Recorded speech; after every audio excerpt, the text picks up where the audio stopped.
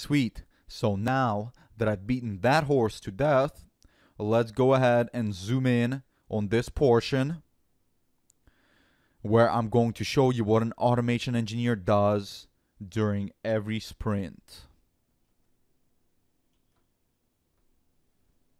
So here I developed a cute little time chart representing 2 sprints. Here we have week 1, which is sprint 1, right? If we're assuming that every sprint is a week.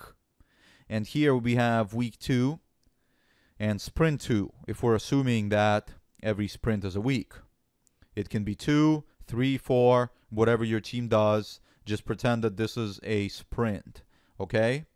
And here we have Monday through Friday. And for each day, we have the times from 9 to 5.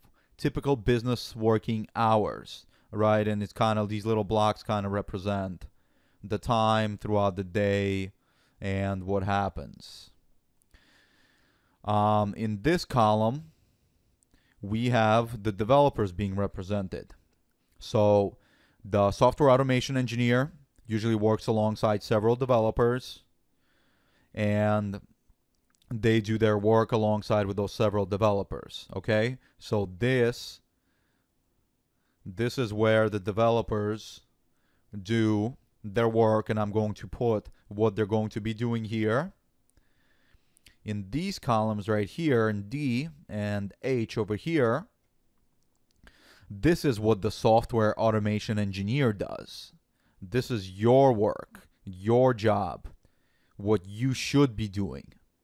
Now, we're going to be talking in terms of hypothetical perfect world and the ideal situations, but it is almost never like that in the real world. Many companies dream of this kind of a structure, and then they constantly work on implementing it.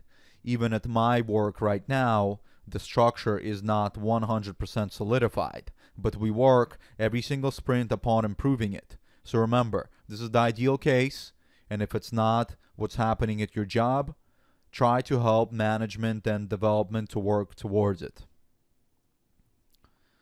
But anyways, now that you guys understand everything about a sprint, we can go ahead and jump into it, right? So it's your first day at work, you've arrived, and we are having our sprint planning to determine what we're going to work on for the rest of the sprint.